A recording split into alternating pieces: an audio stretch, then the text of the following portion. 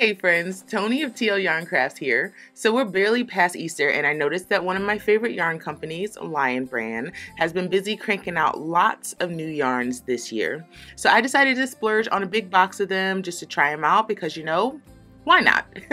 For each yarn, I'm giving it my initial reaction, likes and dislikes, and rounding it out with my rating between 1 and 10 hooks. Now let's get to it. The first yarn is called True Boo. With the spring coming in hot, I've been seeing a lot more knitters and crocheters giving this yarn a try. True Boo is a category 3 DK weight yarn made from 100% rayon from bamboo. It's running $6 a ball for 241 yards, which is pretty good. It's got a decent color range too. I'm getting some super saturated pastel vibes with plenty of blues, greens, and purples. Upon first glance, the first thing you notice about True Boo is how shiny it is. The LB website says it has a subtle sheen, but honey, there is nothing subtle about this.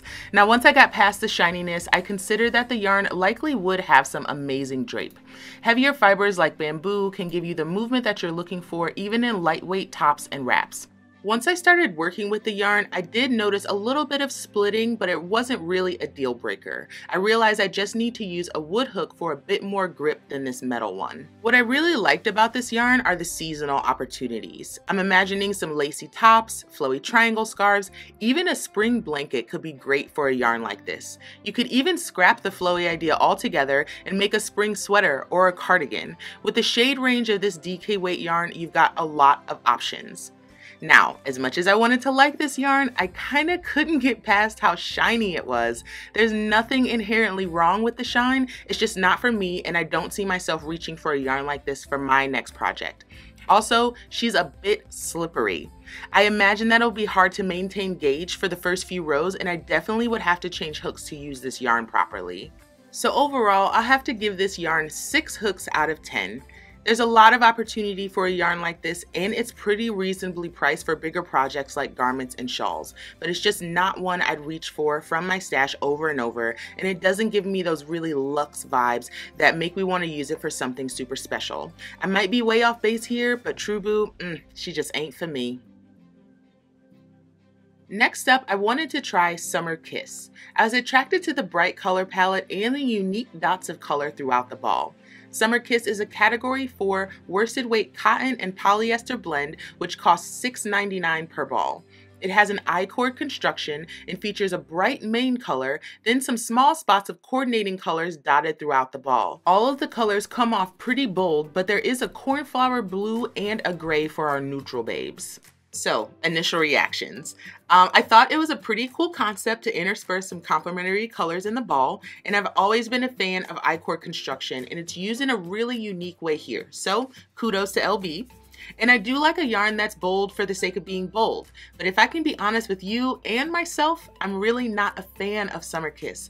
It's not especially soft to the touch, so garments are completely out. And it just didn't inspire me right out of the box, so I might have given up on it. So Summer Kiss isn't all bad. I did like that this yarn didn't split at all while I was working with it, and I didn't come across any tangles while the yarn was feeding from the inside of the ball. Honestly, the crochet experience itself was actually really nice, and I was able to maintain gauge throughout. But sadly, I just couldn't get past how stiff this yarn was, and I imagine my poor little fingers would really dry out from the constant rubbing of this rough yarn. So I feel kind of bad, but I have to give Summer Kiss 3 out of 10 hooks. LB suggests that this yarn is kid-friendly and recommends making garments and accessories. I am just not seeing the vision here. My only suggestion would be to make some various home goods or even some pet items, since this yarn does seem like it would be pretty durable. Moving on, here's Low Tide, which I was really excited to get my hands on. Low Tide is a level 4 worsted weight yarn, and one ball runs you $6.99, but you'll get your money's worth with 306 yards per ball. It has a loose chainette construction, which complements the muted, beachy vibe of the color palette. Honestly, it was kind of a struggle not to get one of each of these colors. They are right up my alley.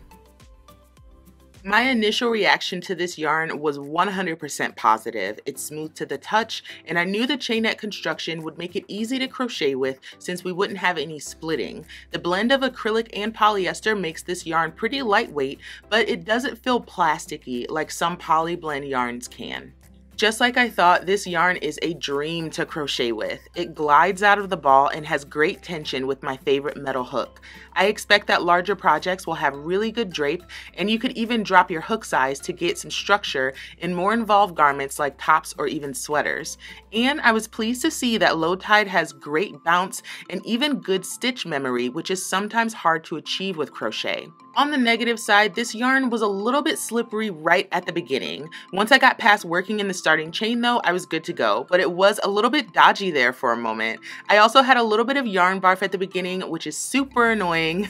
All of the yarn on the very inside was a bit tangled up together, which was not a fun way to start a project. After giving it a try, Low Tide gets 8 hooks out of 10 from me. I'm excited to get some more colors and to try out bigger projects to see how it behaves. I'll likely use a hook a little bit smaller than they recommend just to get the kind of texture and gauge that I like. Or I might even double up this yarn for some baskets or rugs. This is really feeling like it's going to be my go-to spring yarn.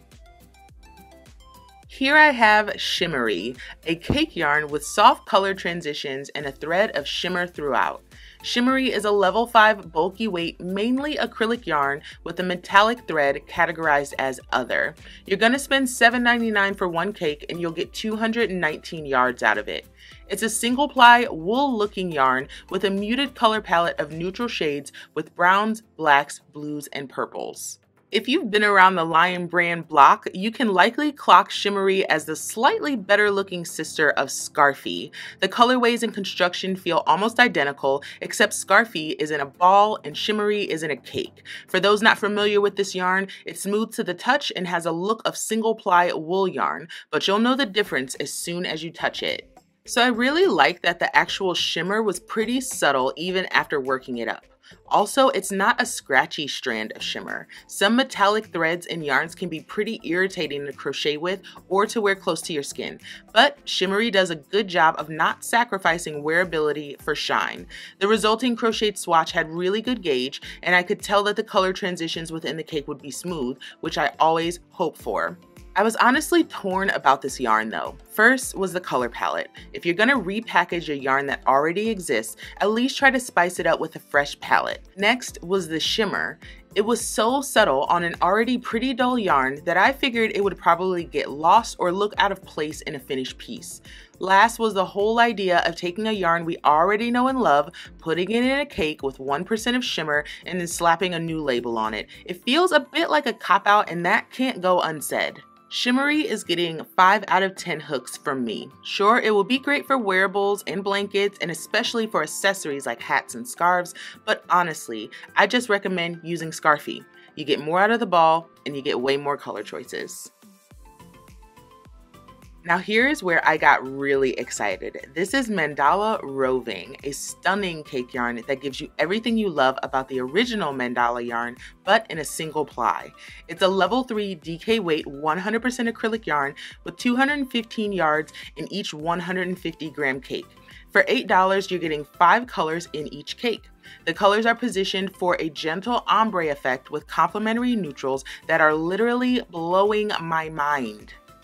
My initial reaction to this yarn was just a moment of silence for my bank account because she's about to be working overtime. I love this yarn. It is super smooth to the touch, which made me want to work with it immediately. It does have a very subtle shine, which I was okay with, and you can already tell that the color transitions will be stark. I'm usually not a fan of that, but the colors blend so well that I figured I could get over it. All of the cakes transition from deep on the outside to light on the inside with perfect neutrals in between. I could go on and on and on. While crocheting my swatch, I noticed I was able to crochet pretty fast because of the even tension and smooth texture of this yarn. The stitch definition was superb, especially considering that this is a single ply yarn. It's not fuzzy like some roving yarns can be, and the benefit of that medium twist really shows up once it's worked. I only worked a small swatch for this video, but I am dying to get to the next color. This yarn was well on its way to a 10 out of 10 hooks rating until I found a knotted color change. Finding knots in my yarn really sets me on edge, and I was super frustrated to find one here of all places. Other than the knot, I really loved everything about this yarn, so I'm giving it 9 out of 10 hooks. It's reasonably priced and you get a lot of yarn in one cake. The colors are very good and the project opportunities are endless. Baby items, garments, accessories, shawls, you name it, mandala roving fits the bill. The last yarn for today is Off the Hook Faux Fur.